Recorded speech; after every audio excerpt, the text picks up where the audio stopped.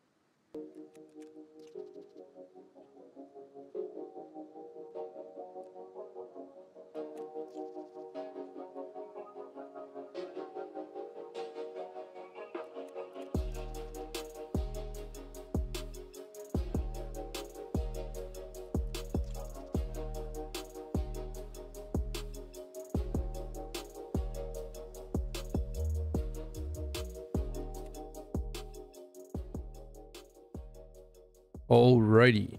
If all you cared about was the openings and you're clicking off, that is totally okay. I appreciate you stopping by the video. I hope you have a good one.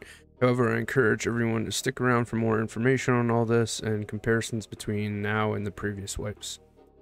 In the last 50 Intels video, I yapped quite a bit because I was reacquainting myself with things, so I'm going to try to keep it a bit more straightforward this time, but I do have a lot more detail, so hopefully the yapping is more organized at least. So jumping right into totals, we of course used 50 Intel in this video. This time around and going forward into future wipes, I kept all of my info in a spreadsheet, so I have much more detail with it this time. Throughout the course of the wipe, I averaged an Intel cost of 268,000 rubles each. This was achieved by using 7 that I had found in raid while playing during the opening, so those counted as 0 in my averaging. And then purchasing the other 43 for between 200k flat and 380k, so it jumped up quite a bit early wipe.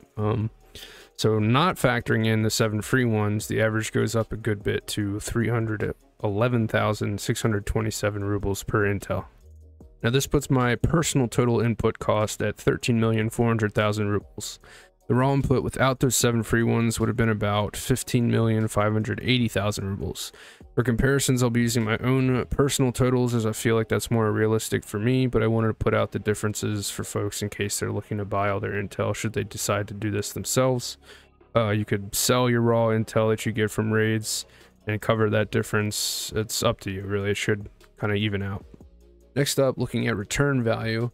All of my 50 openings added up to a return of 13,456,601 rubles. If you've seen the previous 2 Intel videos from past wipes, you may notice that this is the first time I've actually netted a profit, however small it might be.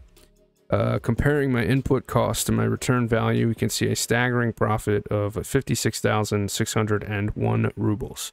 Pretty sick. The last bit of info I have for totals is the average case value, which came out to 268,752 rubles per case on average. When you compare that to my personal average Intel cost of 268k flat, you can see we averaged a whopping 752 ruble profit per case. We'll take it.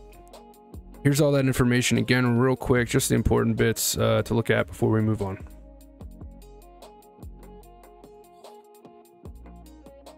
Alright, next up we'll talk about some disclaimers on the scav case and the values we had for each one. A lot of this is info folks probably already know or have heard in previous videos, so I'll try to keep it straightforward, but a lot of other people might not know about it, so I feel like it's important and valuable to speak on. Firstly, how did I get the ruble values of each case? Whenever I opened a case, I would put the items I got from it into my spreadsheet and then go to a handy website called tarkovmarket.com. This is a website where you can search any item in the game and look at a wealth of data on its flea market value. It has a lot of other tools and a paid version you can use to see more long-term data, but I do not currently pay for it. Once on the website, I would put down the 7-day average price for the items I got in the case that I just opened and then add them all up for the case's total value. I use the 7-day average because prices fluctuate a good bit between night and day cycles for servers, so I feel like an average over the last week is more accurate. If you're interested in looking at the website more, it is linked down below. Now, disclaimer 1 is that the flea market is of course always changing. I play in NA, so prices might differ in other regions, and prices change throughout the wipe as well. These 50 cases were opened between January 14th and February 7th. So we were about 3-ish weeks into the wipe and wrapped up about 7 weeks into the wipe.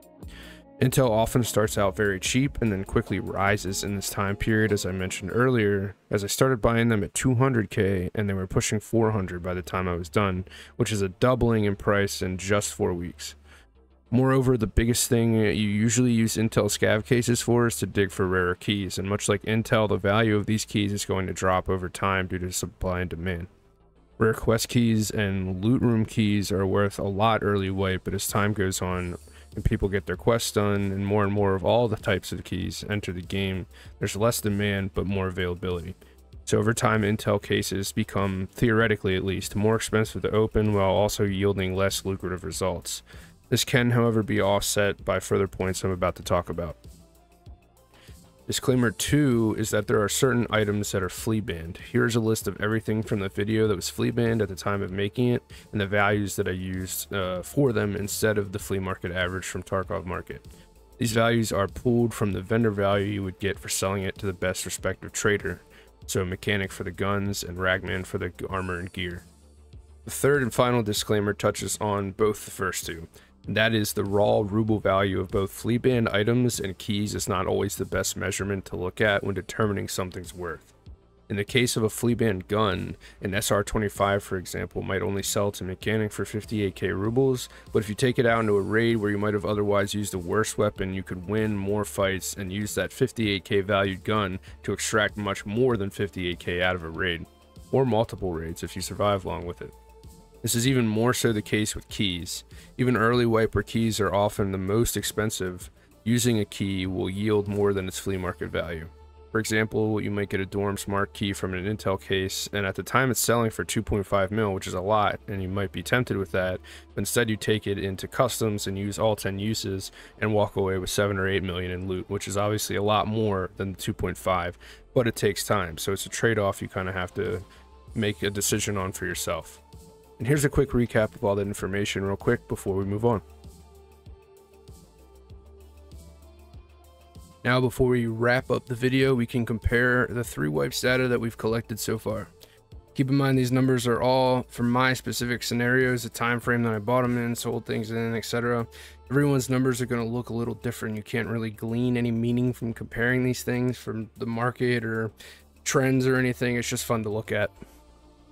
So first up, we have our average Intel costs. The .12 wipe came in the cheapest with a huge spike in .13 and a small return back down to 268k this wipe in .14.